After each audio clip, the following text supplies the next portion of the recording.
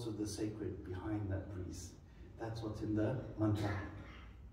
So this deep connection with nature gave rise to the Vedas.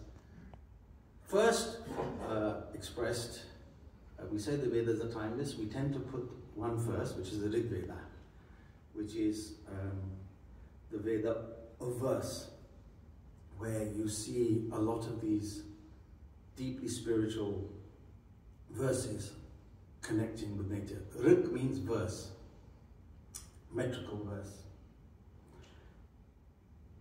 That verse can make you full of joy to burst into song. What's the Sanskrit for song? Sama. Sama Veda. We're very lucky to have a Sama Veda Jnani here with us, Ranjanji. You'll hear in a second just how rare that is these days. And it's a real privilege to hear Sama Veda. But through song then, in Sama Veda is expressed. Then people wanted to utilize the mantras in their ceremonies. And that's where the Yajurveda takes its role. Yajus literally means a formula. They're long, long mantras. You'll see some examples a bit later in our talk.